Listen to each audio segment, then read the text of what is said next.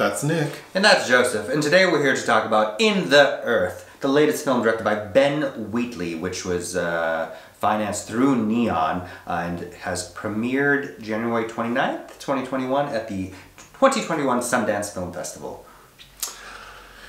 Ben Wheatley's last film is Kill List? No? Okay, sorry. That's not... He did Kill List? Yes. Oh. That was in 2011. Oh. His last film was Rebecca, which we reviewed. Did you just say that? No. Oh, why would I know?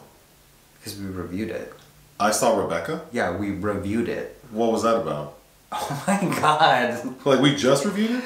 Several months ago? Oh, you know I don't remember that.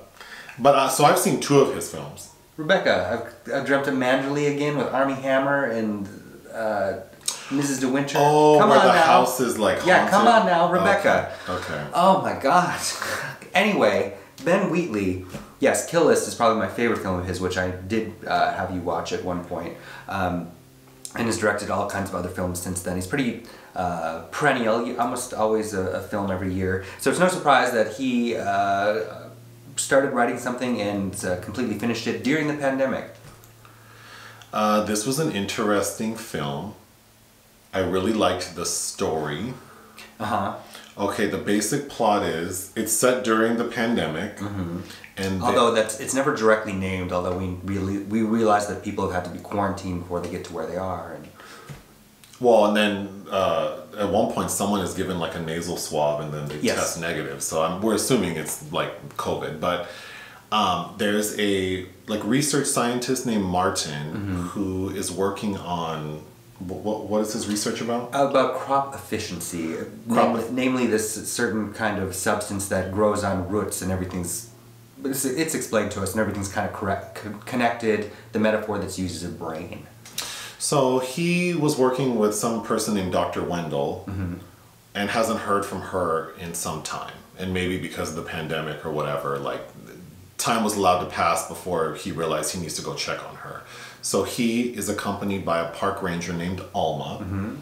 Who plays Martin? Joel Fry. And who plays Alma? Ellora Torchia, who was in Midsummer. That's right, she is in Midsummer. I thought she was the best part of this movie. I like Hayley Squires as Dr. Wendell a bit too, for different reasons. But yeah, Ellora Torchia is really striking and I think the most logistical. I think she walks away with being the most successful part of the film. So Alma and Martin make their way to the location where Dr. Wendell is. And as they're, they make it to the area, they have to spend the night camp. And while they're asleep, they're assaulted. And we don't see who assaults them, but they beat the hell out of both of them and take all their stuff. Well, they take their shoes. Well, their shoes and... They take their seeds and they But notably it's the shoes that kind of screw them over. So in the morning, when they wake up, they attempt to flee when they are confronted by a man named Zach. Well, first Martin injures himself. He hurts his foot. And you missed the very opening moments of the film where we learn it's presumably Martin who's taking shards of that stone and putting them in the earth. So I think we're led to believe that what lacerated Martin's foot was a piece of the stone in the earth. And the stone's important, but Zach offers them refuge and says he can help, and initially he does. He helps bandage up Martin's foot, but then Zach drugs them, and then he dresses them up in this ritualistic garb and takes weird photos of them. So clearly something's afoot. And they're all developed in time for when they wake up. He explains that there's something in the forest that's calling him, calling people, whatever it is, Mother Nature. He sounds like he's talking crazy. So, and Alma and Martin are convinced Zach will kill them. So they devise a plan to escape. They're successful when they run into the area where Dr. Wendell is, and she's alive and well. Her research hub, which is called ATU 327A. She explains oh Zach, that's my ex-husband, which took me all the way out. And her attitude about him is oh, that's just my ex-husband. And they're well, he tried to kill us and he killed another group of people because we see some dead bodies. But she's don't worry about it. He's just... He won't come here. Yeah, he won't come here. So then she's explaining her research and what happened. And we come to find out that she's on the same bullshit Zach is on. But from a different angle. But from more of a scientific angle. However... Because Zach believed, that this entity presence in the woods wants to be spoken to kind of creatively and artistically. In an artistic fashion. And then Dr. Wendell's more like, no, it's about science, and she has all these apparatuses. I want to say apparati. There's a very complex sound system. Like a sonic thing that's going on, yeah. But come to find out, what they're talking about is not bullshit. There is this large stone, which I think represents like Mother Nature, maybe. Mm-hmm. Basically, like nature can communicate and control everything around. Yeah, everything has a vibration and a language that she's able to have found a way to record. But there's a big hole in this phallic-looking stone pillar. And there's a book. And Dr. Wendell believes that the book is the best way to communicate with this thing, and then she decides that they need to make a sacrifice. Really, she's in cahoots with Zach. Mm-hmm. Like they're procuring people to maybe sacrifice, and maybe they have, but it's not working. She also says something like you need to be open to it. Mm-hmm. So I think Martin, which actually you bringing up him cutting his foot, maybe the fact that nature had sort of embedded itself in him made him more open to it. Mm-hmm. So they're about to sacrifice Martin when Alma is able to successfully disarm Zach and Dr. Wendell. They're both killed, yeah. And that's basically the end. Like, there is an attempt prior to that for Alma to leave, but there's like this fine mist that is like it's like a toxin seeping in that's like... That the mushrooms are kind of spitting out. Yeah, that's controlling them so they cannot leave. Mm-hmm. So the end of the film... Alma says to Martin, like, hey, let me get you out of here, but we don't know if she's able to do that. Or if something has happened to her, because she used to get shot with an arrow as well. But that's the end. Mm-hmm. All right. What did you think? I liked a lot of the ideas behind it. The energy level was very low for me, and I think from where it starts to where it ends, it's on a kind of a predictable trajectory, besides the very interesting ideas about nature, which, if you're familiar with Wheatley's filmography, a lot of his earlier works kind of dealt with these rural settings and pagan rituals and the terror of nature per se, and I dig all that. I like all that, as opposed to some of his later like sleek genre works like Free Fire, which I didn't really care for, or Rebecca per se. But I think he works much better in this kind of the mystery of nature. It was shot by Nick Gillespie, who has worked on Kill List in the camera and electrical department, and I think it's got a really great score by Clint Mansell.